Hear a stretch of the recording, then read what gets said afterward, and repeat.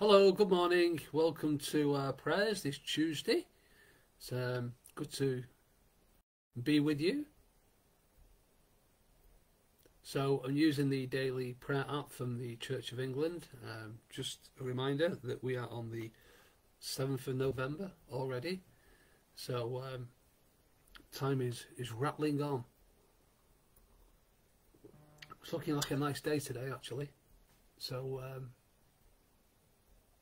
yes, not bad for the time of year, bit of sun, bit of rain, but it is November in the Northern Hemisphere. Let's keep a moment quiet and then we'll begin our prayers.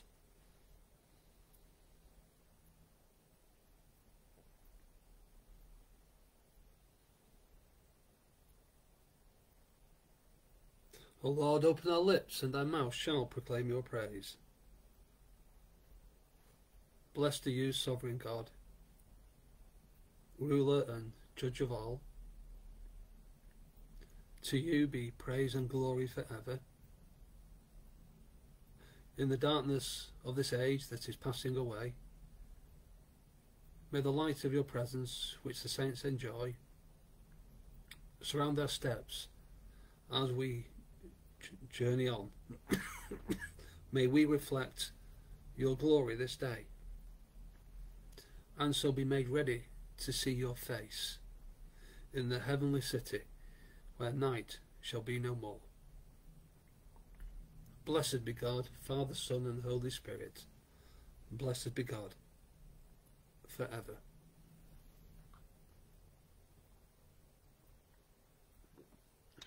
We've been looking at a series on the Psalms in our evening services at St Thomas's, and then this Sunday we were looking at Psalm 42 and Psalm 43.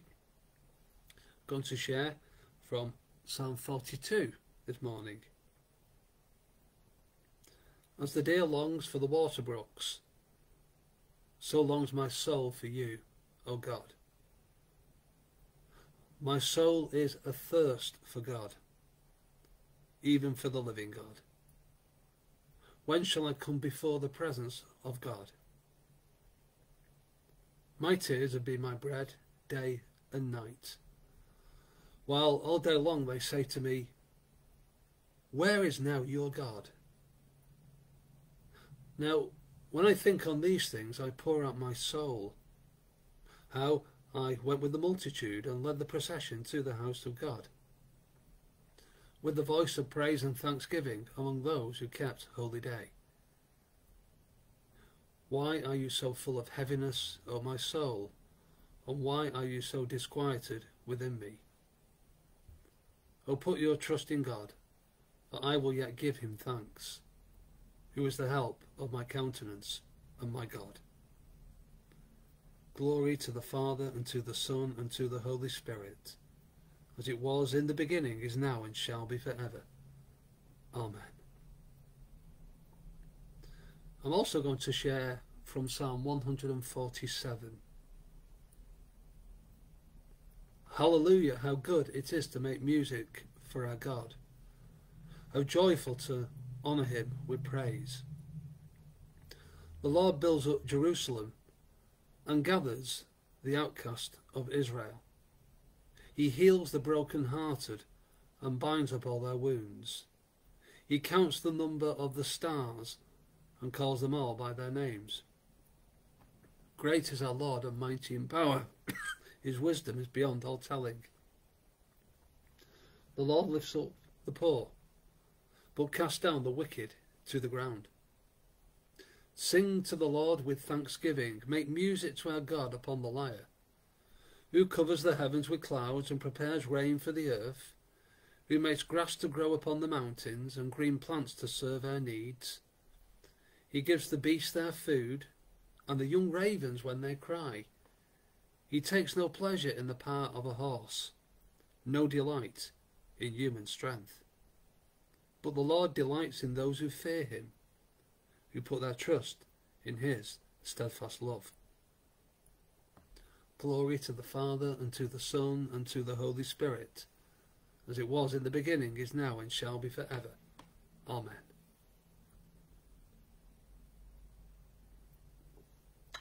Before we have just a moment of reflection, I'm going to read a passage from Isaiah chapter 1, beginning at verse 21 and then going to the end. How the faithful city has become a whore, she that was full of justice, righteousness, lodged in her, but now murderers. Your silver has become dross, your wine is mixed with water. Your princes are rebels and companions of thieves. Everyone loves a bribe and runs after gifts. They do not defend the orphan, and the widow's cause does not come before them. Therefore says the Sovereign, the Lord of hosts, the Mighty One of Israel, I will pour out my wrath on my enemies and avenge myself on my foes. I will turn my hand against you. I will smelt away your dross as with lye. I will remove all your alloy. And I will restore your judges as at the first, and your counsellors as at the beginning. Afterwards you shall be called the city of righteousness, the faithful city. Zion shall be redeemed by justice, and those in her who repent by righteousness. But rebels and sinners shall be destroyed together, and those who forsake the Lord shall be consumed. For you shall be ashamed of the oaks in which you delighted, and you shall blush for the gardens that you have chosen. For you shall be like an oak whose leaf withers, and like a garden without water.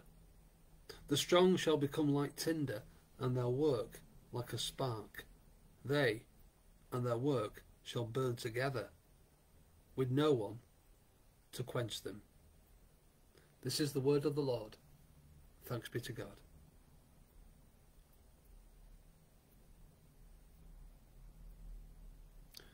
There's one more reading which I was debating whether I should bring it today, but it's a set reading, and it's from Matthew's Gospel chapter 2. And in a way it seems peculiar that this reading is set at this time of year, but it's the account of the visit of the Magi. Why now? Because we'll be hearing about this, in a few weeks. It's a scary thought when we approach Christmas, or after Christmas in the season of Epiphany. In the time of King Herod, after Jesus was born in Bethlehem of Judea, wise men from the east came to Jerusalem, asking, "Where is the child who has been born King of the Jews? For we observed his star at its rising, and have come to pay him homage." When King Herod heard this, he was frightened, and all Jerusalem with him. And calling together all the chief priests and scribes of the people, he inquired of them where the Messiah was to be born. They told him, "In Bethlehem of Judea, for so it has been written by the prophet. And you, Bethlehem, in the land of Judah, are by no means least among the rulers of Judah. For from you shall come a ruler who is to shepherd my people Israel." Then Herod secretly called for the wise men and learned from them the exact time when the star had appeared. Then he sent them to Bethlehem, saying, "Go search and diligently look for the child, and when you have found him, bring me word, so that I may go and pay him homage." When they had heard the king, they set out, and there ahead of them went the star that they had seen at its rising, until it stopped over the place where the child was. When they saw that the star had stopped, they were overwhelmed with joy. On entering the house, they saw the child with Mary his mother, and they knelt down and paid him homage. And opening their treasures, they offered him gifts of gold, frankincense, and myrrh. And having been warned in a dream not to return to Herod, they left for their own country by another road. Now after they had left, an angel of the Lord appeared to Joseph in a dream and said, "Get up Take the child and his mother and flee to Egypt, and remain there until I tell you. For Herod is about to search for the child to destroy him. Then Joseph got up, took the child and his mother by night, and went to Egypt, and remained there until the death of Herod. This was to fulfill what had been spoken by the Lord through the prophet. Out of Egypt they have called my son. This is the word of the Lord. Thanks be to God. Lord, we do ask you'll grant us understanding of your word this day. In Jesus' name, amen. Passage from Psalm 42. The person is thirsting for God, longing for God. Passage in Isaiah. The people of God are behaving not like the people of God. In fact, they're behaving worse than pagans and people who don't believe in God. And so God is warning them of judgments. However, in the midst of judgment, he talks about a time of bringing them back and restoration. And then we have our massive passage in Matthew's Gospel, which tells us about the Magi, who behave more like the people of God than the people of God. Inasmuch as they are the first people in Matthew's Gospel who actually bow down and pay homage to Jesus. And it's fascinating that these people who were most likely not Jewish, who are most likely pagans, who are most likely astrologers, not just astronomers, who spiritually are a long way from what the Bible says is acceptable behaviour and conduct in terms of not turning away from God to seek fortune tellers or astrologers or anything to do with divination or magic or anything like that. And yet these are the people that God speaks to, and these are the people who follow the star, and these are the people who bow down and worship Jesus. By contrast, the city of Jerusalem is in uproar because Herod, who's only half Jewish, not very well liked, not very popular, is panicking because news of another king has come to him. And he was a megalomaniac, he was mad for power and paranoid. And so we will have the account, the horrible account of the slaughter of the infants.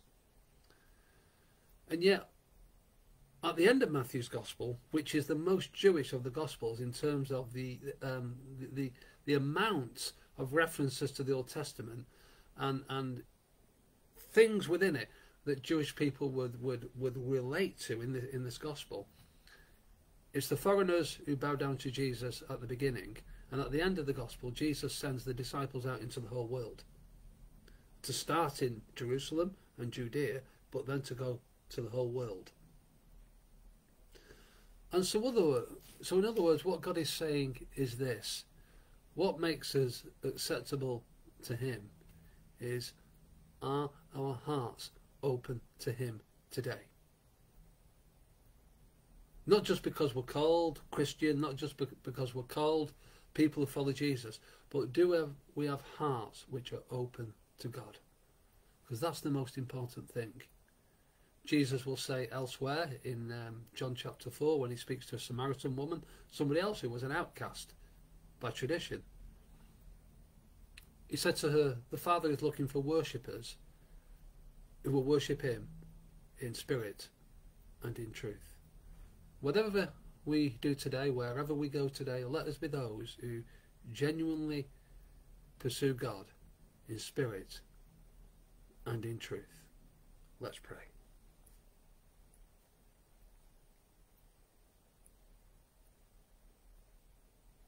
In our prayers today, we remember Willibrord, who was an evangelist in the Saxon period, who went across to Frisia, which is just to the north of where Holland is. God, the Saviour of all, you sent your bishop Willibrord from this land to proclaim the good news to many peoples and confirm them in their faith. Help us also to witness to your steadfast love by word and deed, so that your church may increase and grow strong in holiness. Through Jesus Christ, your Son, our Lord, who is alive and reigns with you, in the unity of the Holy Spirit, one God, now and forever. Amen. We pray today, Lord, that we will be those who pursue you with all of our hearts, that we will see your world as you see your world, that we would have hearts of flesh and not hearts of stone, and that we would be enabled to respond to your call upon our lives this day. Just as you brought the Magi from distant lands, may you speak into our lives this day. We pray for your world, praying for the peace of Jerusalem and praying for peace in the Holy Land at this time, where things are being done which don't look holy. We pray for Israel. We pray for the people of Gaza. We pray for your peace. We pray for your kingdom to come, and we pray that people would acknowledge Jesus the Messiah. We pray for your peace in Ukraine, that there will be an end to violence and conflict, and that, Lord, your kingdom would reign in that place.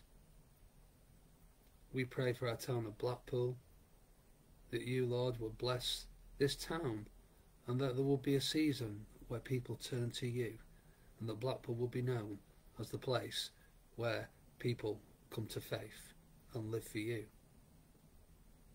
We pray this day for those who will use the services of Comfort Cafe and for those who will provide. And we pray for ourselves that, Lord, we will be active in your service this day. For we ask these prayers through Jesus Christ, our Lord. Amen. We join together in the traditional version of the Lord's Prayer. Our Father, who art in heaven, hallowed be thy name. Thy kingdom come. Thy will be done on earth as it is in heaven. Give us this day our daily bread, and forgive us our trespasses, as we forgive those who trespass against us. And lead us not into temptation, but deliver us from evil. For thine is the kingdom, the power, and the glory, for ever and ever.